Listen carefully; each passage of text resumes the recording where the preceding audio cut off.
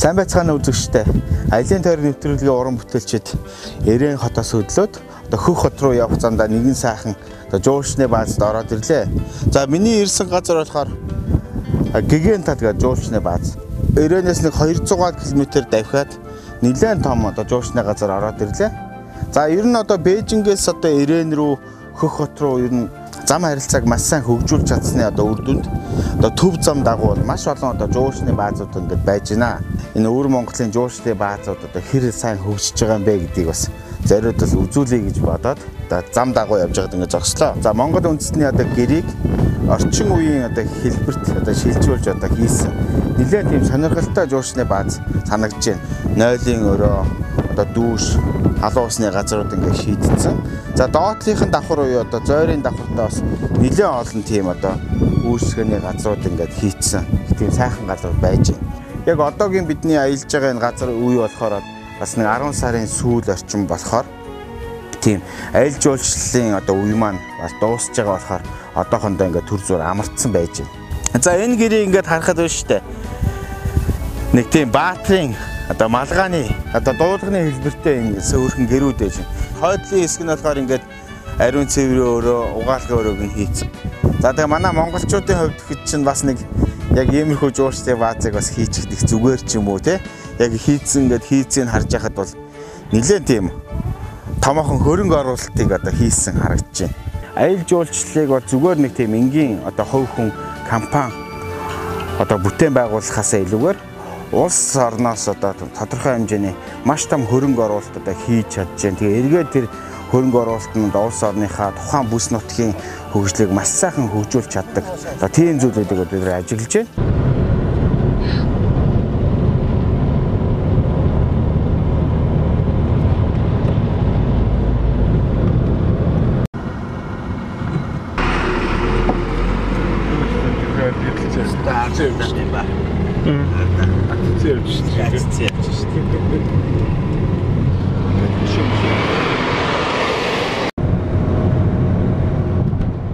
Нэвтрүүлгийн ерөнхий ивент тэтгэгч Югс хаус компани. Жини компани.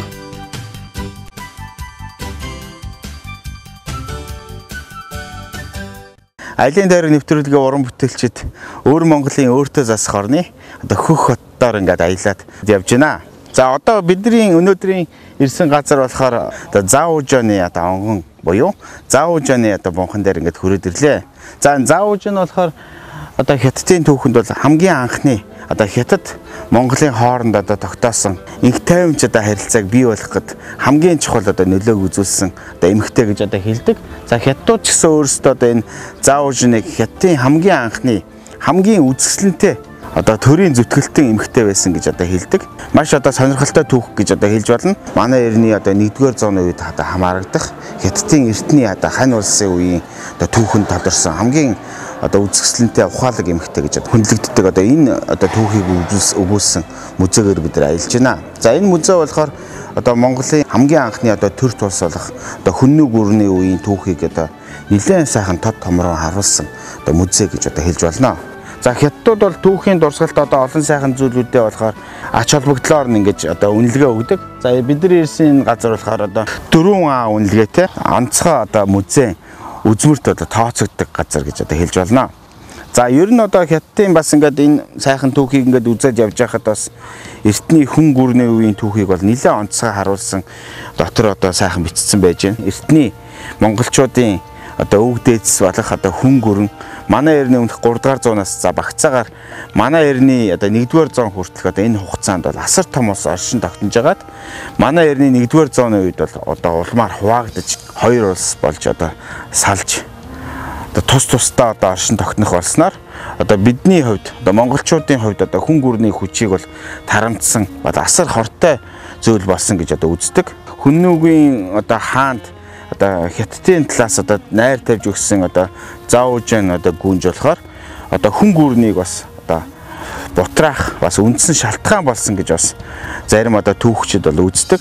Манай эртний өмнөх 3-р зууны үеэс хөгжиж ирсэн эртний хүннүү улсын түүхийн нэлээд чухал олдруудыг бас энд ингээд дэлгэж тавьж үзүүлснээр нэлээд сайхан музей байж байна. Тухайлбал Монголын эртний одоо хүн гүрний үеийн одоо түүхэн дурсгалт одоо өвөр Монголоос олдсон, Ордсоос олдсон, за улаан хад өвөр Монгол болон Хятадын нутагт одоо тархан байрлсан одоо хүннүү гүрний үеийн үнэт олдрууд одоо энд бол байж байна. Хятадын хамгийн анхны төр тулс бол Цэн улс гэдэг. За яг үүнтэй зэрэгцээд тэр Хятадын эртний төр тулсыг бас сөрөн дийлэх чадвартай эртний одоо нүүдэлчин аймаг одоо байсан гэж ярьдаг. За энийг бол би бас ондоо өнцгөөс бол тайлбарлаж үзэгчтэй хүрэхийг одоо хичээж байна. За жоохон юу вэ гэхээр тэр үеийн одоо түүхэн дурсгалт түүхэн одоо хамгийн том одоо соёл иргэншил тэр улсыг одоо сөрөн зогсож исэн улс бол бас л одоо тэр улсаас бас илүү хэмжээний байхаар одоо том улс байсан байж таараа гэж одоо хэлж болно. Цэн улс бол Хятадын 6 улсыг одоо нэгтгэж одоо Хятадын хамгийн анхны нэгдмэл Цэн улсыг одоо бий болгосон байдаг. Цэн улсын үед бол улмаар одоо Хятадын 6 улсыг нэгтгэсэн энэ том улс маань одоо хойд нутгийн одоо зэрлэг гэж одоо Хятадын түүхэнд одоо хэлдэг. Хүннүүчүүдэд одоо цохигдож одоо өмнөд нутг руугаа ухарсан гэж одоо ярьдаг. Тэр том төр тулсыг бас эргэж ухрааж эртний Цэн улс одоо байх уу байхгүй юу гэдэг хэмжээнд одоо хүрэгжсэн бас том улс бол яахаа аргагүй одоо манай Монголын бидний одоо өвөг дээдс бол одоо хүннүү гүрэн гэж одоо хэлж болно. Хамгийн том дипломат харилцааг одоо үүсгэж чадсан гэдэг утгаараа заавжны бонхог бол Хятадууд бол түүхийн нэг онцгой одоо чухал зүйлд бол тооцдог. Хүн гүрний үеийн одоо түүхийн дурсгал зүйлүүдээс гадна зэрэгцсэн оршиж исэн улс үндэстний маш олон эд үлгийн зүйлүүд байна. Түүхийн дурсгал зүйлүүдийг бас хэдүүлээ ингээ хамтдаа үзэж байна. Хятадын одоо түүхийн хувьд одоо Монголын түүхийн хувьд ингээд айлч үед бол ингээ харж байхад хоёулаа одоо зэрэгцэн оршиж исэн асар одоо эртний түүхтэй одоо улс гэдгийг бол одоо бүгд одоо ойлгож байна. За үүнээсээ улбадаад бас ингээ хэлэхэд манай сүүлийн үед одоо манай зарим хүмүүсийн дундаас буруу ойлголт бол явж идэг. Ямар ойлголт байдаг гэхээр Монголын одоо эзэнт гүрэн байгуулагдсны одоо 800 жилийн төр тулс байгуулагдсны 800 жилийн ой гэдэг бол их буруу ойлголт гэдгийг бас би зүгээр өөрийнхөө хувийн бодлоо хэлмээр байж байна. Ягаад тэгэхээр одоо Хятадын түүх бол одоо 5000 жилийн түүх. За 5-аас ч илүү түүх гэж одоо ярьдаг. За Монголын түүх болохоор төр тулсын түүх болохоор 800 жилийн түүхээр бол бид нар хязгаарлагддаг бол учиргүй маа. Ягаад тэгэхээр манай эртний өмнөх 3 дугаар зуунаас эхлээд одоо тэр Хятадын том одоо эзэнт гүрнийг бид нар ухрааж исэн.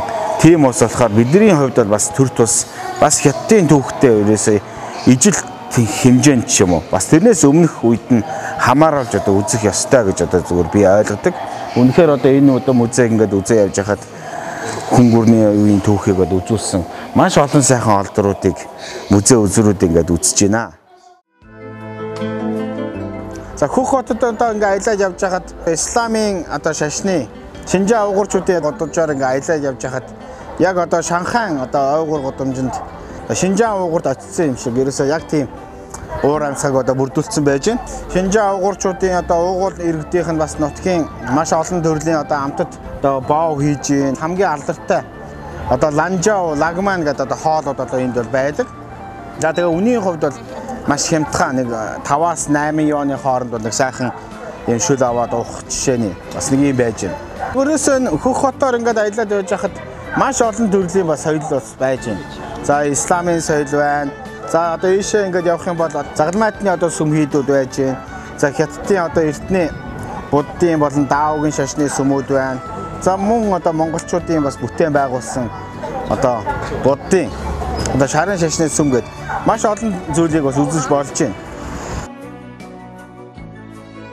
Миний ирсэн энэ газар энэ годомж болохоор өсө тэр чигээр л одоо шинжаанчуудын соёлыг илэрхийлсэн одоо том хороолол.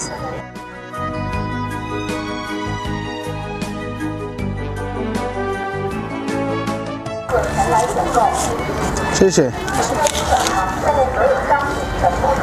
Пейза. Шишээ. Сүүлийн үед Хятад хамгийн брэнд болоод байгаа энэ ундаг ярья. Анда яа гэдэг одоо энэ одоо 3 яаны үнэтэй нэг юм ундаа байна. Одоо яг юугаараа энэ их алдартай ундаа болоод байгаа гэхээр штэ. Одоо дээр үед байсан одоо манай монголчуудын одоо хамгийн уух дуртай одоо энтарын ундаа гэж байсан. За бүр дээр үед бол монголчууд бид нэр за миний үеийнхэн бол улаан ус гэж одоо ярьдаг байсан. Яг тэр дээр үеийн тэр ундаатай маш адилхан амттай. Ерөөсөө ямар ч ялахын аргагүй юм амттай ундаа хийж байгаа. Манай Монгол технологиор хийсэн гэж бас яриад байгаа. Яг адилхан.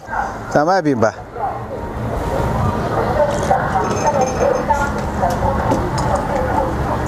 Энэ ерөөсөө хятад одоо маш алдартай. Одоо хүмүүсийг одоо байлдан дагуулж байгаа гэж одоо хэлж байна. Яг тэр дээр үеийнхаа сайхан одоо энтарын ундаг ууя гэх юм бол ингээд даё гэдэг одоо ийм ундаа байж байна.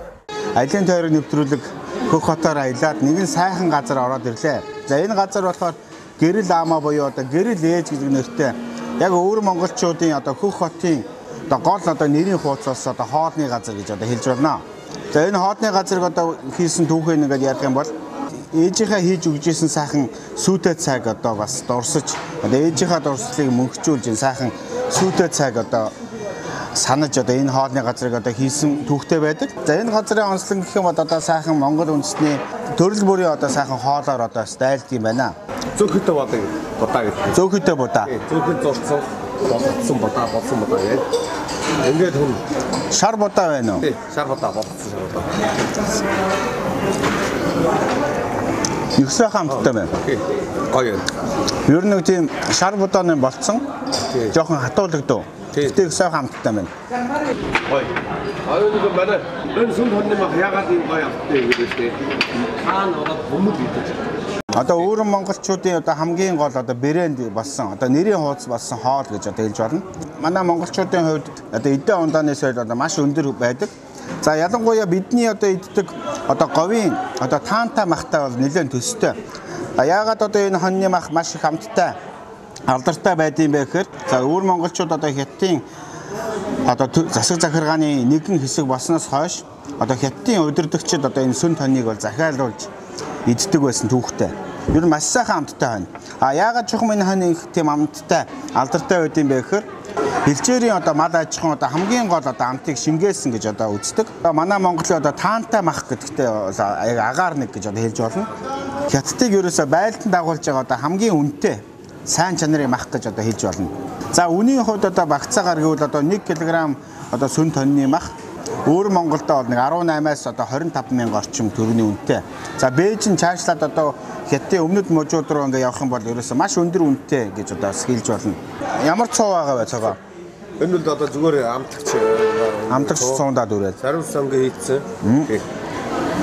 Нэг сайхан амттай байна. Монголчуудын хамгийн сайхан одоо зочноод айлах зүйлүүдийн нэг одоо сайхан боорцог. Яг сайхан Монгол боорцог ингээ сайхан хийцэн байж байна. За манай нэвтрүүлгийн одоо зургийн дараагаар ажиллаж байгаа юм бол одоо цогоо гэж залуу байгаа. Манай үзэгчид одоо сайн мэдэх байхаа. Одоо өвөр Монгол төдийг хятад маш олон хотод одоо бизнес эрхэлж байгаа. Олон улсын худалдаа бараа тээвэрлэлт хийж байгаа. Одоо энэ компани захирал залуу байгаа. За манай Монгол талын одоо манай зургийн дарга болохоор Тамира ах маань ингээ ажиллаж байна. За манай нэвтрүүлгийн одоо хөтлөгчөөр найрлагч одоо Gan-Ulzii миний бие. Зураглаачаар манай Бямба ажиллаж байгаа.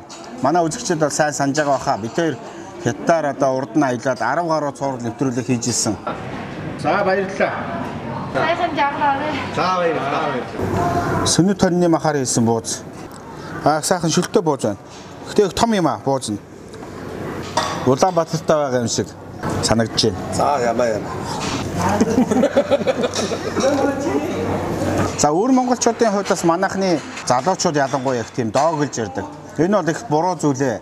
Яагаад энийг зүйлийг би бас зориуд хэлье гэж бодсон юм бэ гэхээр нутгийн онцлог одоо ярианы одоо хэллэг гэж одоо байдаг. За тэгээ ярианыхын талаас нь ингээ ажиглаж байхад зүүн нутгийн яриаг бас ойлгоход нэлээд төвөгтэй. Өөр Монгол дотор баруун нутгийн яриаг ингээ сонсож байхад яг ар монголчууд гэж одоо хэлж болохоор нүүр царайны хувьд ч гэсэн их тийм адилхан улсууд гэж одоо хэлж болж байна. За манай цогоог одоо ингээ харахад байна шүү дээ. Нэг хинтийн нутгийн ч юм уу нэг тийм сэлэнгийн нэг тийм шар нөхдүүд байдаг шүү дээ. Ерөөсөө яг адилхан. Ерөөсөө тийм өөр Монгол гэж одоо бид нар бас нэг гэж нутаглагч хоорондоо бас ингэ талцгаас буруу юм байгаамаа. Энэ одоо гэрэл ээж хоолны газараар өөрчлүүлж байгаа хүмүүсийн бас дийлэнх нь бас хятад хүмүүс байж байна. Монгол хоолны амтанд бол орцсон. За зөвхөн энэ хоолны газараар өөрчлүүлж байгаа маш олон хүмүүс байна. За бид бүгдийн хувьд аяллын тойрог нэвтрүүлгийн уран бүтээлчид ингээ анх удаага Ордос нутгаар айлчлаад одоо эзэн Чингис хааны онгон гэж одоо хэлэгддэг нэгэн сайхан түүхэнд дурсах газар ингээд аялж байна. За нацагт орж байгааг бол манай үзэгчид сайн мэдэхгүй байх. Бас үзэгчтэй танилцуулъя. За нацагт орж байгаа болохоор 1997 оноос хойш одоо эзэн Чингис хааны онгоныг судлаачаар ажиллаж байгаа одоо ийм хүн байж байна. Манай телевиз үзэгчдэд олон сайхан зүйлийг бас судлаач хүний хувьдаас хэлж өгөх бах.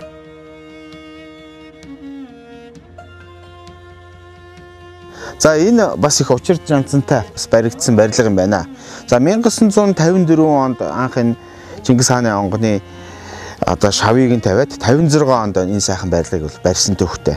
За энэ барилгыг бол барихтаа бас зохиомжлоод одоо Монгол гэрийн одоо дээд хэсгийг одоо Хятад маягийн одоо майханд 8 талд одоо байшинг одоо дээрээс нь дарж одоо байрлуулж одоо энэ хийсэн төвхтэй.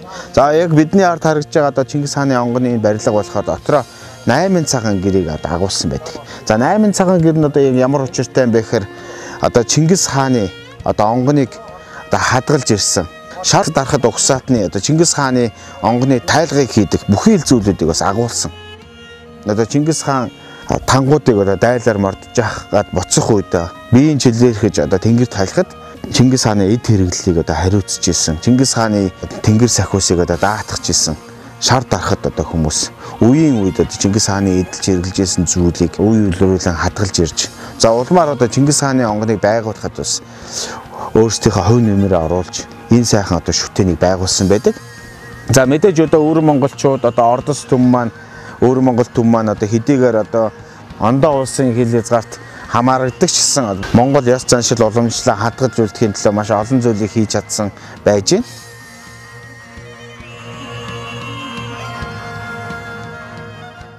Энд дээр одоо даатгал хийн. За асан нэрээ бас нэг үгийн дамир. Гам завын цог гэрэл. Заавлын Gan-Ulzii. Началдан нэгэдэг дамнаас ажидвилэс гэрэр хамбат тондаа тож агуу хормоо уужим гисундан бутаар авралтаа навчаа дэсдэн гигүүл сахин саяхаж хаарда. За мөрөчхөр.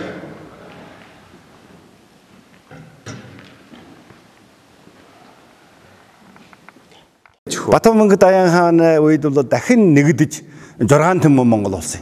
Одоо 6 төмөн Монгол төр одоо зүүн 3 төмөн дотор бол одоо Оран хаан төмөн байна. Одоо Захар төмөн байна. Одоо Халхад төмөн байна. Энэ дэр бол Захар төмөний ярьж байгаа нь бол ингэж ярьж байна. Хангай хааны ард нутглан явж хартан тайчгууд гадар дайсанд чинь халах болсон. Халуун айманд чинь төшөө болсон.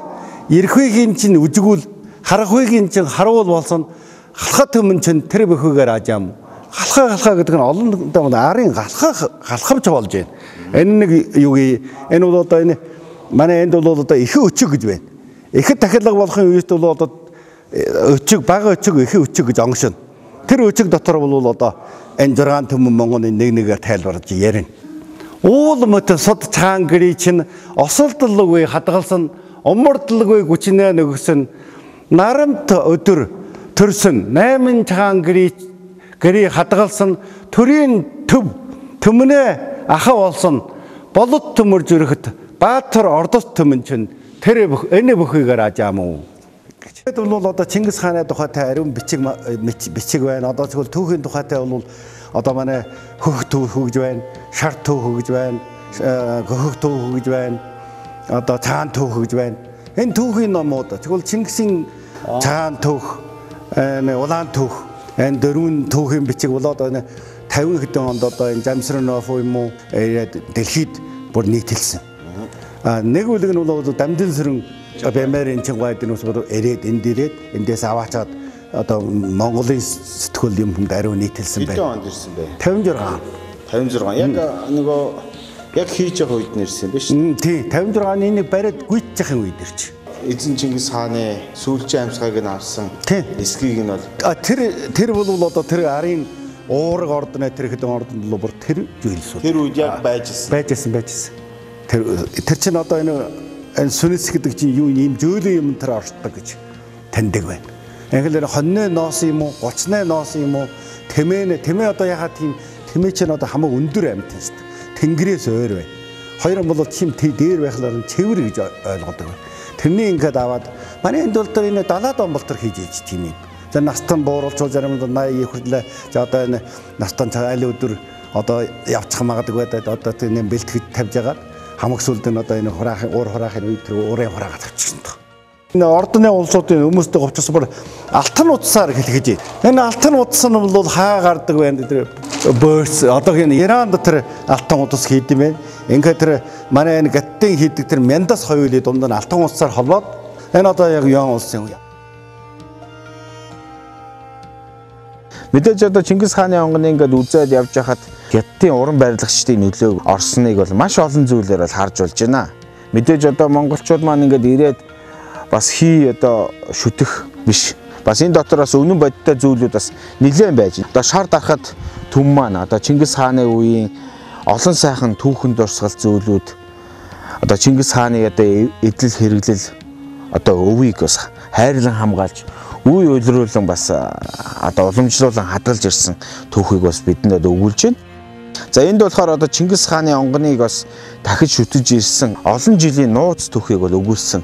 Одоо дээр үеийн бас одоо баримтад одоо зургуудаар бас хавсаргасан нэлээд олон зүйлүүд байж байгаа. Энэ 56 он тэр үеэс одоо энэ чинь бүр гадаа байршиж байгаа юм шиг. Гадаа нь байршиж. Инглерэн дээр энэ 3 жил болох нэг удаа бөрөөсөө солино шүү дээ. Эсхий бөрөөс юм чинь. Энэ гэрийн бөрөөсийн дахиад солих хэрэгтэй. Инглерэн тухайн үед бол энэ улаан хүйд нүс юм тэр санал бас таарж байна. Нэг нь бол энэ бөрөөсийг дахин солиод байх чинь бас нэгдэж хамаарахад өстэй хүмгүй. Ингээд одоо ийм нэг юм барьчихвала энэ дотор одоо энэ өвдөгдөж сүйтгэхгүй шүү дээ. Энэ 1910 оны үеийн сүдрүүд зураг байд. Энэ бол 1910 оны үеийн зураг. За. Энэ бол тэр ихэд тайлга болох юм. Ихэд тайлга бол одоо 3 сарын 21-нд одоо ихэд тайлгын учир болно. Тэгвэл энэ ихэд тайлгын болохын үеэст бол одоо өөр Монголын аль цуулгаан одоо халахаас ус төр үеэст ирж исэн. Энэ улсууд хаана ирнэ? Энэ араараа нэрээ ингээд суучих. Энэ ингээд ирээд одоо Монгол гэрэн бариад ингээд бүр суучих. Тэгвэл энэ яг ордон нь бол энийг хоёр ингээд байрч байна. 1911 оны үед үү? 1910 оны үед. 10 оны үед. Энэ бол одоо бүр одоо тэр эргэн улсын үе.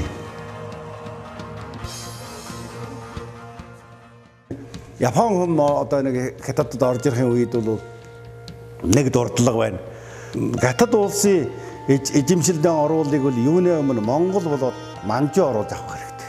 Тэгэхээр Монгол хүний эзэмшийг бол юуны өмнө Чингис хааны онгоны бол эзэмшсэн байх хэрэгтэй. Ингээд тэр ариун нэхэд тагнуул юм явуулаад манай энд ирүүлээ. Энэ авч явна гэдэг. Аваач Японд димэлв. Эсвэл Японы тэр ноёрхож байгаа нутагд аваачаад дахиалах хийнэ гэж. Тэр бас их сайхан хэлэн шүү. Чингис хаан чинь ганцхан таны Монголын Чингис хаан биш. Бид ч бас Чингис хааны хойчсон. Бид бас дахин. Ингээд бол эргэн улсын засгийн газар гоминдан асуулаа одоо тэр шилжүүлээд энэ газар аваачаад дахиж. Нэг Шанлонг тэр уулан тэр 10 жил тавьж. Ингээд сүүлийн үед бол одоо гомбон. Энэ газар бол 5 жил тавьж. 49 оноос 54 он болтор тавьж. За дахин хадгалж явж ирсэн бэ. Дархадууд явж хаваач тэр чинь 36 хүн дагуулж явж ирсэн шүү. Гоминданыхын чинь зогтой явсан шүү дээ. Тийм. Тэгэхэд усууд юм аваад явсан. Тийм юм аваад явж. Тэр одоо яг Чингисийн тэр гуурчиг одоо тэр энэ мөнгөн гуурчиг гэдэг нь энэ эм хэлбэртэй байна энэ. Энэ одоо энэ дэр энэ 5 хүчтэй зураг морог энэ одоо бүр энэ харагдаж. Тэгвэл Чингис хааны ийм нэг хөрөг энэ дээр дахиж байна. Тухайн үедээ бас хятадын захиргаанд байсан болохоор тийм. Хятад хаан зууд ингээд битсэн байх. Тийм. Тэр энэ одоо Монгол дөнгөж одоо хятадын хаан шүү дээ тухайн үед тэр бас энэ тусгай бичээс коммент намын тэр бас юм бишиж хөргөж ээж. Тэгвэл нэг Жанкайш гэдэг тэр бас очид тусгай мөргүүл хийж. Улаан хамгаалагчид яг хизээ улаан хамгаалагчид 66 сүйтгэжээ. Барилгын сүйтгэсэн байна уу? Яг юугийн сүйтгэсч? Дотор ариун бүр хурааж авдгийг аваад сүйтгэдгийг сүйtгээд төг дурсгалын жилсийн тэр тухайн үед бүр нэг олон хэн үлдэжээ. Соёлын явсгалын үед одоо хэдэн өөр монголчууд ер нь хөнөөгдсөн бэ? Одоо ярихаар бол одоо яг албан талын хэлэхээр бол одоо 3 төм гэдэг таны хараа бол одоо 30 мянга шта. Үнэндээ бол одоо тэндээс ч бараг илүү байх уу? Бараг нэг 10 төмч бараг хүрсэн би гэж бод бид нөөсөлдийн дайжгээд тийм. За миний одоо зүүн талд болохоор одоо Чингис хааны одоо хар сүлтний тахилга байж байгаа. За миний хувьд бас урд нь бас хятадаар бид бүгдийн хувьд бас нэвтрүүлгээ үзэгчд хүргэжсэн. Манай үзэгчд бас санаж байгаа баха. За яг тэр Чингис хааны хар тахилгын газар шүтэн болохоор яг Мин улсын үед одоо байгуулагдсан тэнгэр тайх сүмийн уран барилгыг бас яг илэрхийлж гаргасан байдаг. Одоо монголчуудын бидний эрт үеэс одоо шүтэж ирсэн одоо тэнгэр шүтлэгтэй одоо адилаар Мин улсын бас хаадууд одоо тэнгэрийг бол 9 үетэй гэж үзэжсэн. А яг тэр тэнгэрийн сүмийн хэв загварыг одоо бас энэ чэнээс бас үзэж болж байна. Бас аялагч хүний хувьд бас энэ бүгдийг үзэж явж хахад Чингисийн онгоны энэ барилга байгууламж ер нь ихэнхдээ одоо Хятадын одоо Мин улсын үеэс уламжилж ирсэн уран барилгын хэв хийц маягаас гадна за мөн одоо Монгол шинжийг агуулсан түүхэн дурсгал зүйлийг ингээд хооронд нь нэгтгэж хийсэн одоо тийм зүйл бол ажиглагдж байна. Мэдээж одоо бид нар одоо яаж ч одоо дангаараа оршиж ирсэн түүх гэж одоо байдаггүйтэй адил одоо Монголын одоо уран барилгын одоо хэв шинж бүхэл зүйлийг одоо яаж илэрхийлж хийсэн хятад хүмүүсийн сэтгэл оюунаар хийгдсэн одоо зүйл болохоор хятадын уран барилгын нөлөөг бол бид нар ажиглаж одоо болохоор мэдээж одоо яг дотор одоо байгаа тэр Чингис хааны онг тахилгын одоо бусад эд үлгийн зүйлүүд нь болохоор яа харахгүй одоо шар дарахад төмдийн маань бас үе өдрөөлөн одоо хадгалж ирсэн. Одоо Монголын түүхийн бас чухал үнд зүйлүүдийг бас хадгалж ирсэн гэдгээрээ бас тийм онцгой зүйл гэж одоо миний хувьд санагдаж байна. За нацагт оржгоо бол бидэнд бас ингээд тайлбарлаад хэлж байхдаа за Чингис хааны онгонд ингээд ирээд монголчуудаас шүтж гин гадаадын маш олон хүмүүс ирж гин. Гэхдээ энэ дотроос бас шүүмжлэх зүйл бас баггүй байгаа. Тухайлбал одоо энэ Чингис хааны онгоны өмнө байрлуулсан энэ морийг бол их тийм судалгаа шинжилгээ муутайгаар одоо хийсэн. Бас энэ дотор бас хятадын уран барилгын хятад бас нөлөө бас их орсон гэдгийг бас хэлж тэмдэглэх зүйтэй гэж бас бидэнд хэлж ирсэн. Өөр Монгол ахын дүүс маань эзэн Чингис хааныхаа түүхэн дурсгалд олон сайхан зүйлийг бас хэр чадлаараа хайрлан хамгаалж ирсэн. Энэ танигтай байгааг нь бас яг харж байхад бас чамлах зүйл биш ээ гэж одоо ийм зүйлийг бол бид нар бас энэ чэнэс харж байна. Ерөнхий ивент тэтгэгч Югс хаус компани. Жини компани.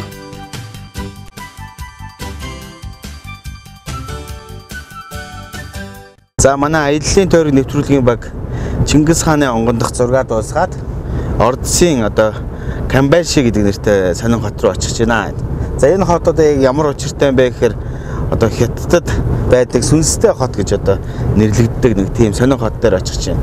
За энэ чухам яагаад ингэ сонин нэртэй болсон юм бэ гэхээр Хятадын одоо хот бүтээн байгуулалтын хувьд маш одоо хурдтай хөгжөөд хотын төвлөрлийг сааруулахын тулд одоо хийгдсэн хот болно. Ерөөсөө нийт одоо хотын 100-ны ерөөсөө 10% нь хүн суудаг. За бусад 90% нь хүн байдаггүй учраас тэгж одоо нэрлэгддэг хот руу бид нар очих гэж байна. За мэдээж хэдүүлээс очиод бас харъя.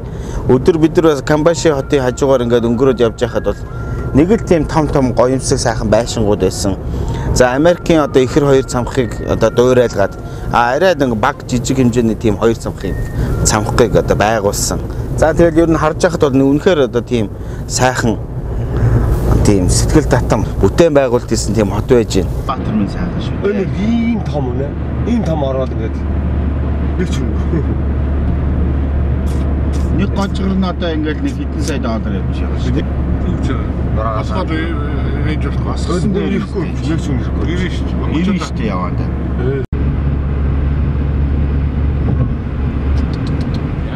За хэдүүлээ ямар ч байсан орой ингээд Канбаши хотод очиод шөнийн Канбаши хотын зургийг бас үзэгч та бүхэндээ хүргэе гэсэн төлөвлөгөө байж байна. Тэр хүн байхгүй ба тий ганцхан хүн.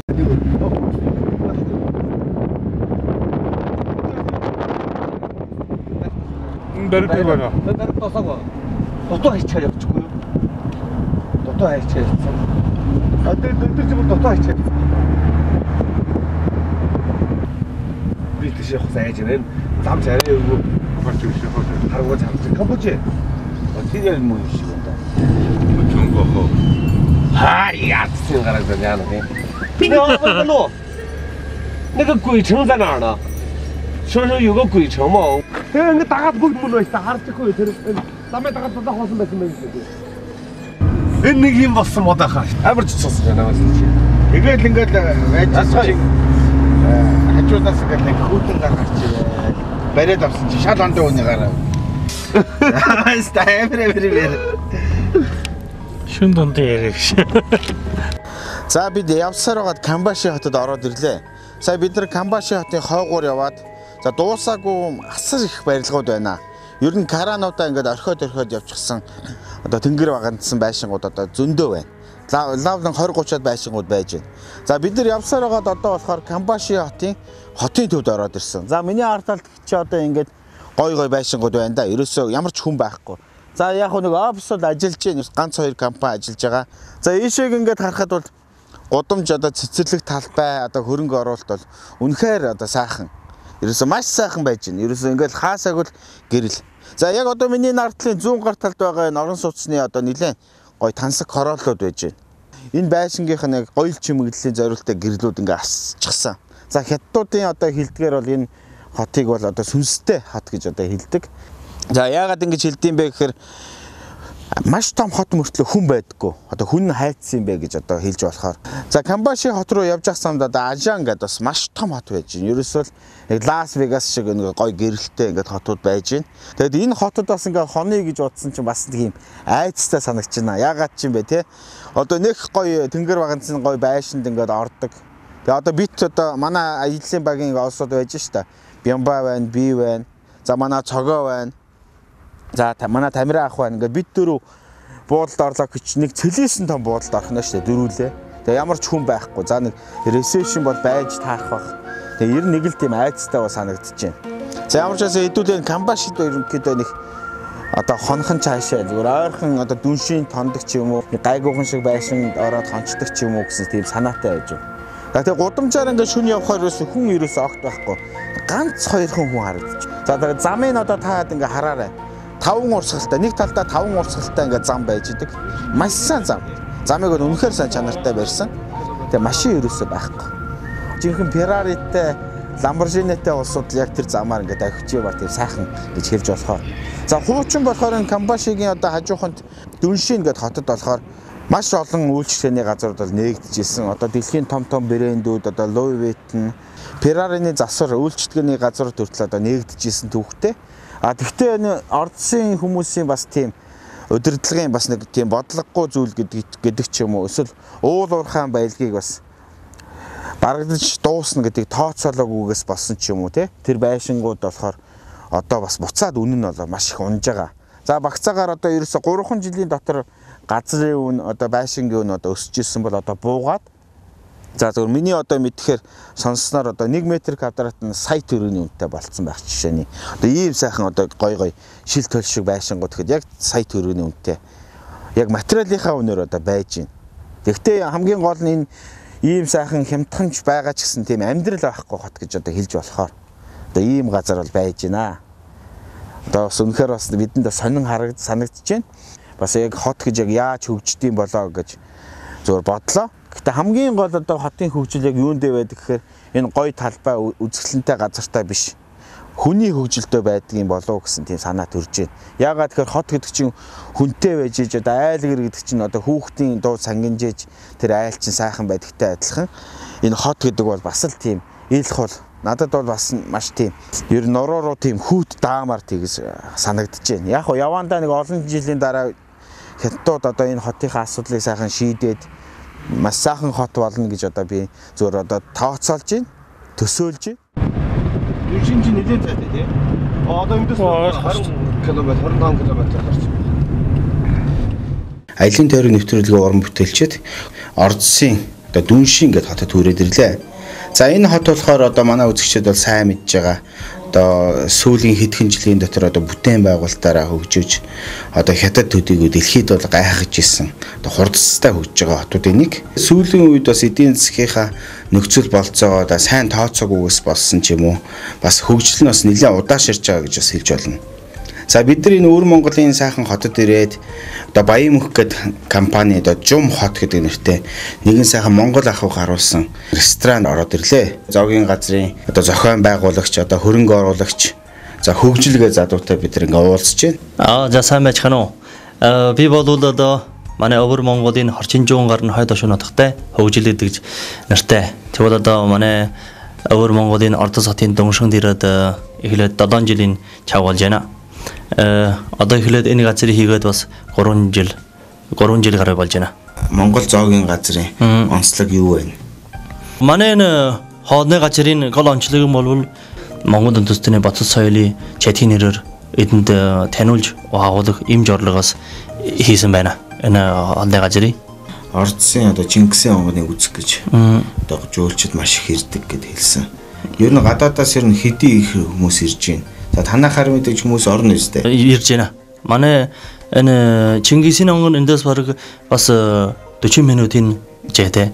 Тэгвэл бас Чингисийн онгоны тэр газар бас олон зочин хөлөөж авах газар байна. Гэвч манай энд ирж байгаа хүмүүс одоо зарим нь бас Чингисийн онгонд очих улсууд энээр дайраад энд ордог дээ бас байна. Бас дахиад тусгай манай энд ирдэг улсууд бас олон байна. Жоны улсууд бол зочин олон бол. Өвөр Монгол ч гэсэн хамаагүй. Одоо халах Монгол ч гэсэн хамаагүй. Бас Орсын бороод Монгол ч гэсэн хамаагүй. Дэлхийн үнчиг болгонд байгаа бүх монголчууд гэсэн бүгдөө нь хамдарч бодомдож нэг тусалж дэмжиж явбал энэ бол миний санаа мөнч манай өвөр Монголд байгаа бүх монголчуудын санаа байх уу гэж би бодож чадна. Эл газар амьдарсан ч гэсэн манус жаавал очроо мартаж болох шүү дээ. Хөрөнгө оруулалтанд зогссон чинь болов маш олон байшингууд ингээд дутуу баригдсан карануудаа ингээд хураагаад авцсан байж идэг. Ер нь хизэнээс яг Ордос ийм болчихов. 2 жилээс сүүлээр одоо эхлээд ийм байдал гарсан байна. Ордос яг эхлээд өгсөн нь 2004-5 оноос эхлээд нүүрсэн ухраа эм болоод тэр үсэд одоо манай эхлээд Ордосын аж ахуй нэлээд ордон хөгжиж ижээ. Одоо Ордосын одоо нүүрсний ордны нөөц ер нь хэр байгаа вэ? Одоо үйлдвэр нь жоохон багассан уу? Яг эхний хугацаанд бол нүүрс олон байжээ. Тэгээс сүүлд нь одоо манай засгийн ордноос эхлээд одоо жарим нүүрсэн ухрыг бүр одоо хаалгажээ. Улаанбаатарт очиж үзсэн үү? Улаанбаатарт одоо очоогүй. Гэвч хэдэн жилээс өмнө очие гэж бодоод байсан. Гэвч одоо бол очиж чадаагүй. Энэ бас миний харамслаа. Гэвч манай одоо найз нөхөд нь олон бас миний танил улсууд Улаанбаатарт очиж суралж байна байна. Яран бүр адилгүй. Зарим нь очоод оссны сүлээр за манай Монголын байгаль хаш гоё байна. Тэндэг байгаль орчин нь гоё байна. За тэгвэл энэ застан урлаг соёлын талаар улам сайн байна гэж ярьдаг. Одоо энэ нөгөө талаар бас зарим нь бас одоо боруу ойлголттой байгаа юм уу? Үнэн юм байм уу?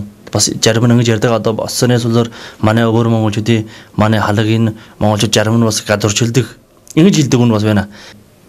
Өвөр Монголын энэ Ордос хотын Дуншин гэдэг газар бас нэг ийм нэг Баян мөнхийн Жумаа хот гэсэн газар нэг хоолны газар байдаг юм аа. Монгол үндэстний соёл урлаг мөн ч одоо жан шил эдэн умдааны соёлыг дэглэж уулааруулах ийм нэг бодолж орлогоос хийж байгаа юм аа. Одоо тэгвэл би өвөр Монголын нэг хүн болсны хуваас одоо манай өөр дэлхийн үнчиг болгонд байгаа бүх монголчуудаа одоо бүхний бүр манай өвөр Монгол баярлан ногтож байна гэсэн санаагаар нийлтгэж байна. Учир нь манаас бол нэг гэрийн хүн бол. За баярлалаа. Би бас танд баярлж байна. Танаас бас ийм сайн ажилтай. Тиймэрхүү манай Монгол үндэстнийхээ соёл сургууль хэмжээний энэ телевизийн чигээр өчгөр олон даяард агуулгаж орлогоос хийж байгаа ажилч чинь баярлалаа. За баярлалаа. За баярлалаа. Манай нэвтрүүлэгтээ хамт байсан үзэгч та бүхэндээ баярлалаа. Дараагийн дугаар хүртэл баяртай үзэгчтэй.